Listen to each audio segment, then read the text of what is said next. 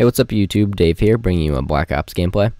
This is my first Black Ops gameplay, so I'm not going to be talking about the game too much. Pretty much just going to be talking about my general thoughts about the game so far as a whole, how it's been, problems with it, and so on. So, let's introduce the gameplay kind of first. It's a domination on WMD. It's a standard domination, but I think they only have like 4 people, and we have 4 or 5. Which kind of results in a little bit slower gameplay, but it's still a pretty good score. And I'm using the default kill streak, so I thought it was even better for the score. I actually get my highest kill streak, well, so far in the game. In this, it's a 27 kill streak, which is pretty good for not using like chopper gunner or anything like that. I'm just using UAV care package and attack helicopter, and I don't get anything good in my care package. I think I get like 2 or 3 counter UAVs, but whatever. So Black Ops as a whole so far, I just have to say it's a really good game. It's really well balanced. It's definitely the most well balanced Call of Duty that I've played. Call of Duty 4, World at War, and Modern Warfare 2, and then this. I haven't played like Call of Duty 2 or 3 or 1, so I don't really know about those. But so far, it's really balanced. It's really fun to play. There's not as much frustrating stuff. There is still frustrating stuff, of course. There always will be in like every Call of Duty game. But so far, it's just it's been good. It's been a good time. If you're still playing Modern Warfare 2, I'd recommend going out and buying this. It's definitely worth the $60. The campaign is really great. Probably the best campaign I've played out of any first-person shooter or any game for that matter. Actually, probably Pokemon has the best campaign. But besides that, it was just actually a really good campaign. And then, of course, there's Zombies, which is just everyone's favorite. It's a lot of fun to play, especially in parties. It's just a really great time. And now let's talk about the multiplayer. The reason I've held off on doing a commentary so long is because there were some initial problems with the multiplayer that have already been fixed, which I'm grateful for treyarch, like listening to the community and fixing the problems that they have. One, for example, was the matchmaking system. At the beginning, it was impossible to get into a full party. Get a full party into a game. It just wouldn't happen. You'd have to like wait for like half an hour or sometimes even more to get into a game with a full party. And most of the time, people would just leave and play by themselves because they didn't want to wait, and that was really frustrating because I like playing with parties. I'm glad they added party chat back to most game types. The only game type I think it's not in is search and destroy, which does make sense because party chat and search and destroy is kind of cheap. You can just tell them where they are, and it's not really fair. But besides that, it's party chat's fun. I don't like listening to people in the lobby. Everyone just like talks trash and stuff, and it's not fun to listen to.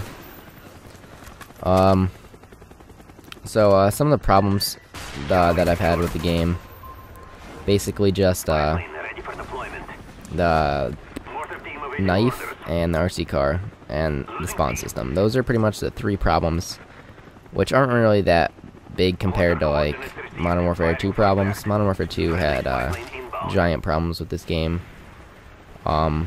Everyone knows about Marathon Commando, Danger Close noob tubes, and the good thing about treyarch is they're doing something to fix it. One thing, the RC car, which I don't think I get killed by in this game. I might, but it seems like those are like all my deaths.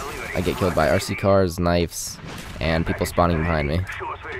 But RC car, it's just 3 kill streak, and with hardline, everyone uses it instead of UAV, which I wouldn't recommend. It's like a guaranteed kill, but which since it's a guaranteed kill, I think they should raise up to like at least a 4 kill streak instead of a 3 kill streak, because everyone just uses it, and it's really, really annoying. They're just everywhere all the time, which you can just use flak jacket to kind of counter it, because you don't get killed by them when you have flak jacket on. But besides that, there's not really much you can do about them, because shooting them is pretty hard, and this can come out of nowhere and just kill you. I think they should take away your radar when you have them. That could also be another solution, because if there's no, if they like don't have their radar, then they don't know where everyone is, and but they'd have to like actually navigate and try to figure out where they are, without just being told where they are, and can just drive there and kill them. But now the knife. They've already done a patch to reduce the knife range by 25%, which is pretty good. But I think they should. I don't know. The knife. Well, since how should I word this? The knife is this kind of overpowered in my opinion. It's since it's a one-hit kill, like it's an instant kill, one-hit kill always. It beats out anything at close range, because it's always a one-hit kill. You don't get hit markers with the knife.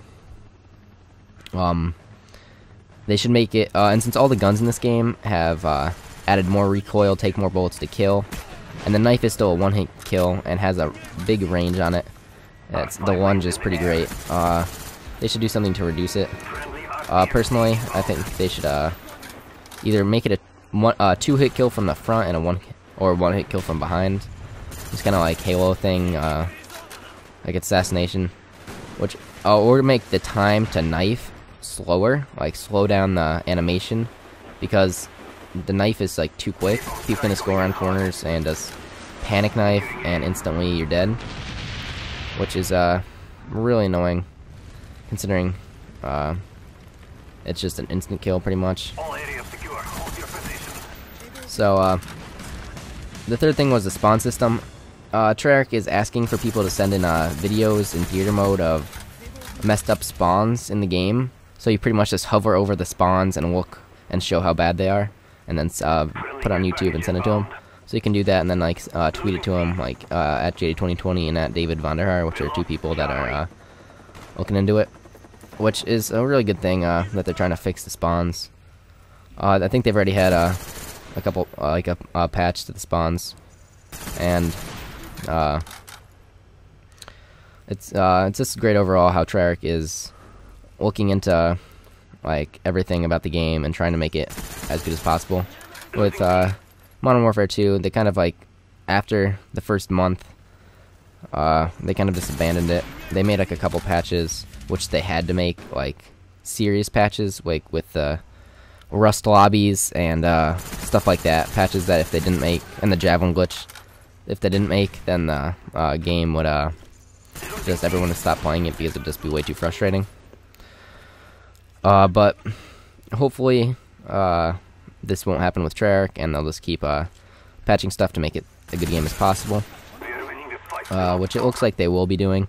They're already looking to gun patches to make like they're looking into the AK-74U and the G11, because those are two of the best guns, and they're trying to make it so the guns are balanced, and which personally I think is a good idea, because with the AK-74U, I think they need to do something about it. It's not like it's overpowered, it's just it out-trumps all the other SMGs, and they need to make it, either make it a little bit worse, or make all the other SMGs a little bit better, to kind of make them compete with each other, and not make the AK-74U the only one that's used. Just kind of annoying. I hate when guns are overused, like the UMP was in Modern Warfare 2. You know, the UMP was probably a little bit overpowered, not that the AK-74U isn't, or the AK-74U I don't think is overpowered. The reason the UMP was overpowered is because it didn't lose damage over range. It barely lost any, and you could like two-shot people across the map with it, which is really cheap. But besides that, hope you enjoyed. Please remember to rate, comment, subscribe. I'll see you next time. Peace.